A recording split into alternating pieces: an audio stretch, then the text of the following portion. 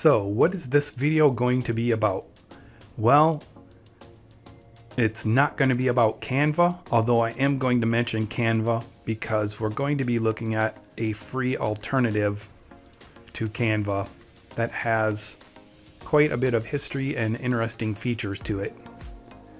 But what is Canva? If you've never heard of it or never used it, it's a free to use online graphic design tool, and it does have some paid plans that have or much more advanced features, I would say.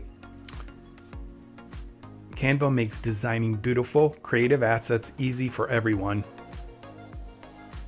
From social media images, videos, GIFs, posters, websites, booklets, multimedia presentations, videos, and lots more.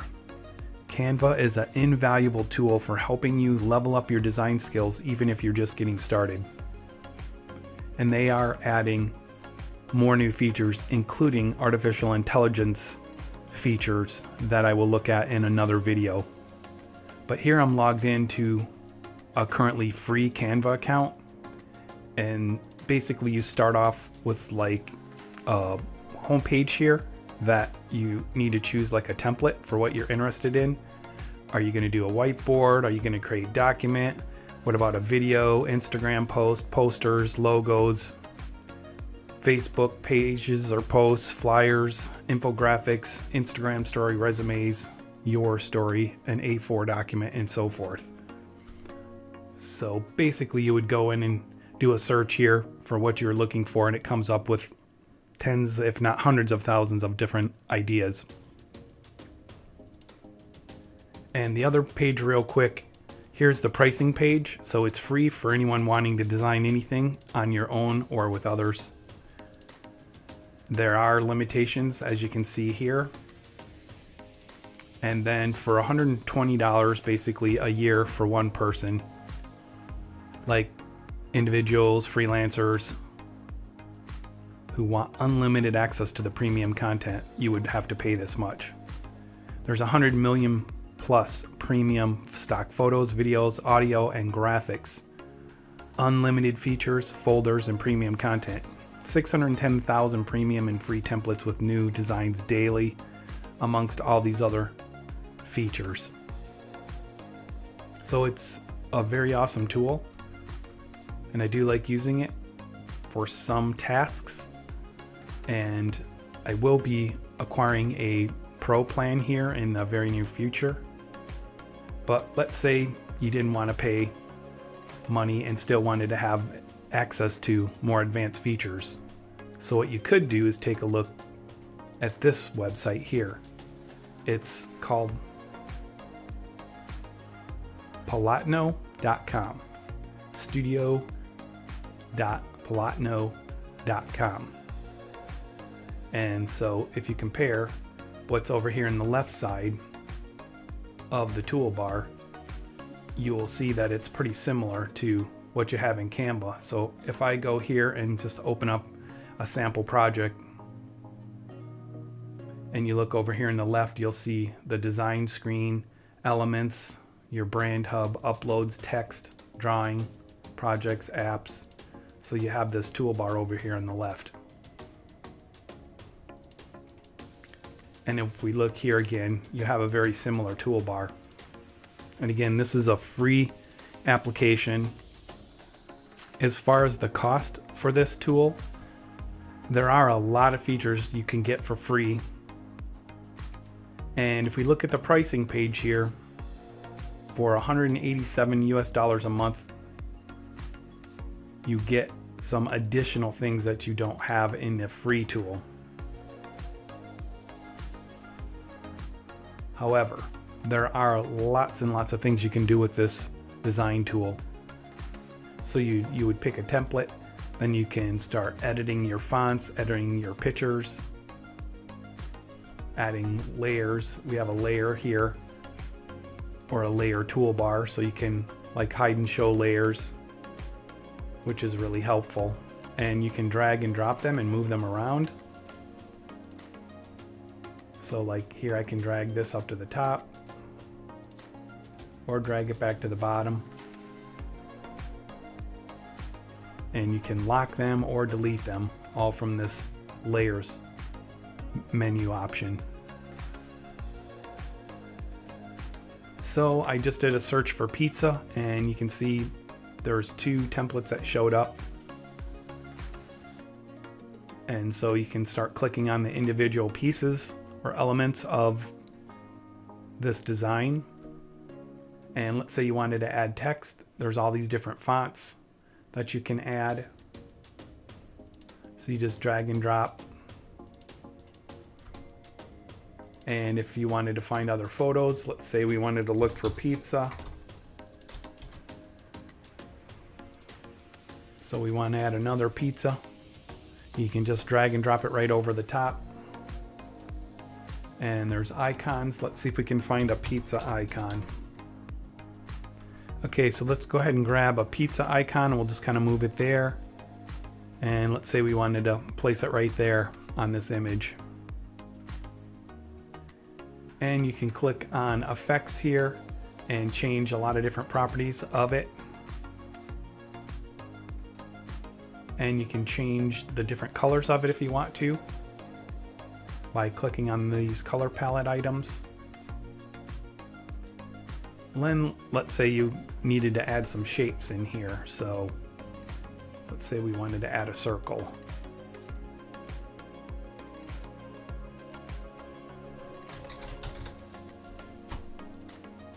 Then we wanted to change the color. Let's make it orange.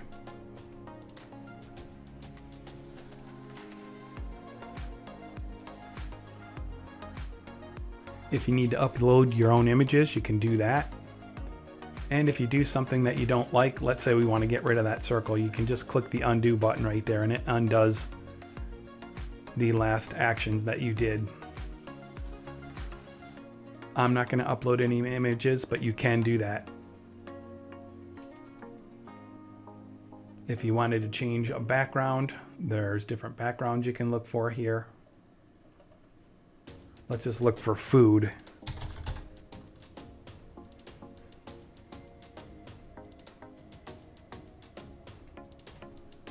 And let's look for pizza. So again, there's some different pizza background images.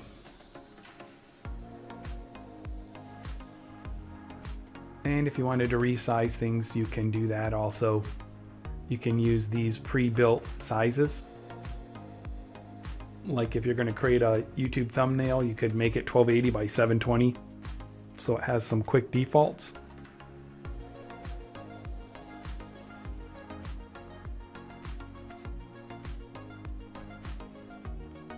And up here in the upper right, we have the position. So you can move it up and down the layers. You can align it left and right and top, middle, and bottom. These other icons, if you want to set a transparency or lock or unlock it, or if you wanted to duplicate an item, they're just right up there, or to delete it. Here I click on the download, so you can choose the type that you want, PDF, PNG, JPEG, HTML, and set the size of it, and then you click download, and it will download it to your computer system. So here I downloaded it and opened it up in the picture editor, and so you can see it looks really good. So I'm going to go ahead and close that. Here's another interesting feature. There's quotes. So I put in pizza, and so let's find a short one here. How about this one from Nick Jonas? I love pizza. You can't really go wrong with pizza. Well, I'm just going to go ahead and double click on this quote, I love pizza. And so then we can change the font. Let's make it larger.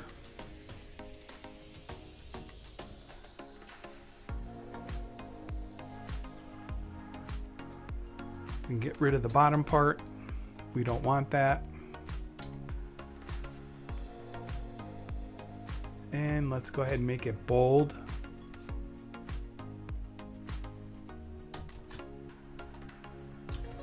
And I'll just use the arrow keys. You can use those to move your items around on the screen.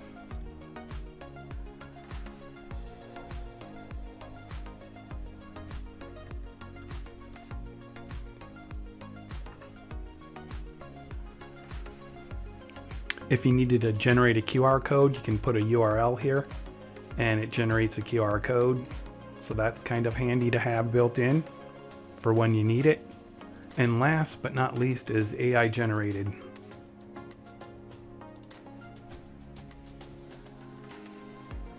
So lastly, we have this AI generated down here in the bottom left.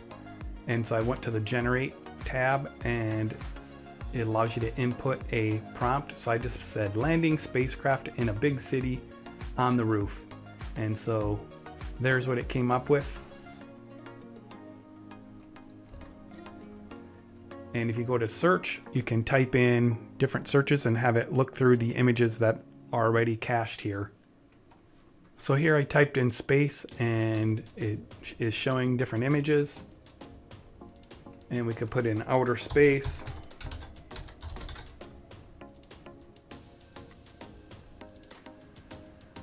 Or how about spaceship?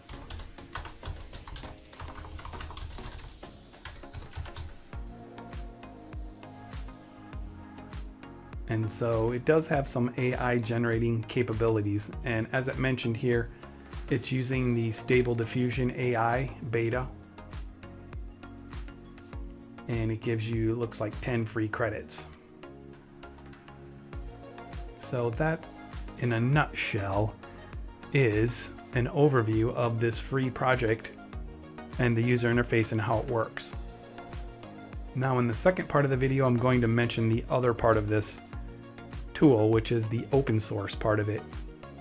And so if we go down the line here to some other tabs, here we can see this is on github.com/Polotno-project. And here we can see the project board with all the work that needs to be done. And here is another repo, the Polotno Studio. And from there you can launch the application, which is what we are looking at, or there's the Polotno SDK. And there's a lot of documentation here to help you understand what its capabilities are. And right here, it's actually running a version of the program inside of the sandbox. And so like I can click on these and you can see it looks basically just like what it looked like in the web interface itself.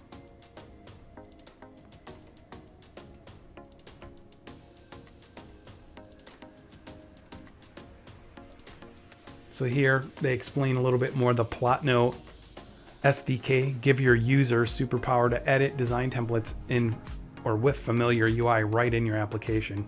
It's a customizable SDK for making your own canvas editor without having to spend hundreds, if not thousands of hours doing it yourself. So where would you use this? Design apps. Do you want to make an editor for like social media images, presentations, business cards? Do you have a printing company? Do you want to have a printing business so your users can quickly make a design to print? You could use it to start that. How about e-commerce? Do you have a shop and you want to allow your clients to customize their purchases, like making their own t-shirt design? It could be used for that. Low cost. Building a full canvas editor is hard, if not impossible. You will save tens or hundreds of thousands of dollars if you'll just use a solid and already working solution like what I'm showing here. Fast development. Polotno was designed to easily build a canvas editor application and use to get your new business feature quickly.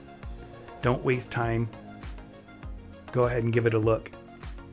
And Polotno is made from the experience of the developer or developers that have built tens of similar applications. What about good for developers and who's using it? It's a large set of JS modules and React components, so you can bootstrap a working version in a day.